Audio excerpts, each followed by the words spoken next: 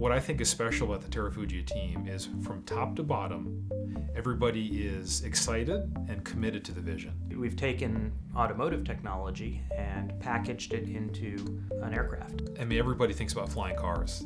It's like an archetype for the future. This is the third vehicle we've built. We built the proof of concept, we built the next vehicle, and this is our production prototype. It's not just people coming in and punching the clock, doing their analyses and going home.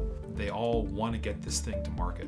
They recognize that this could be a game changer. Get into in the morning, drive to the airport, unfold your wings, take off, fly to the airport nearest where you want to go, land, drive to your final destination, all in one vehicle. I have experience in big auto, so I worked in Detroit for a number of years. I've done engineering consulting, which is very different from that. Been the co-founder of a startup. So I've worked on small projects, consumer products, worked on very large, complicated projects. And this is a kind of a unique blend of all of that. The design is very cross-coupled. Everything affects everything else. The aircraft parts affect how it drives, weight affects everything, and it needs to do a lot of different things. The system on the transition that I would say is the most mature, the one that we have the most iterations of, is the folding wing system. That's something that we're very comfortable with at this point. The propeller in this case is towards the back of the vehicle. It's called a pusher aircraft. There's a direct shaft from the engine to the propeller, but you also have to give power to the wheels. And this is an unusual combination, obviously, because there aren't other rotable aircraft that are driving around. The airplane has a front crumple zone. In a crash event, you don't want to stop very suddenly. So the front of the vehicle crumples and absorbs the energy and decelerates the occupants.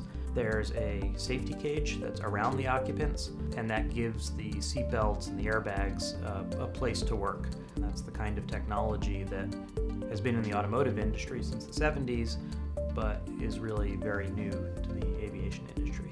Unlike other aircraft, you can fill it up at the pump at your local gas station, in addition to being able to store it in a single car garage. So those are two barriers to entry for people who might think about purchasing an airplane. Where are they going to keep it, and how much money is that going to cost, and what kind of fuel do they have to use, and how much is that going to cost? It's all built out of carbon fiber with lightweight materials. We've really focused on reducing the weight of the vehicle for aviation, but we want it to be safe for the automotive applications as well. From end to end at this company, people are excited about what we're doing. This is one of the most exciting engineering projects I've ever worked on. For me, there's nothing more exciting than creating something and having it be manufactured and being able to touch it. There's some amazing work that's been done here, and I love being able to go out and sit in the plane and think about ways we can make it better, think about ways we're going to bring it to fruition.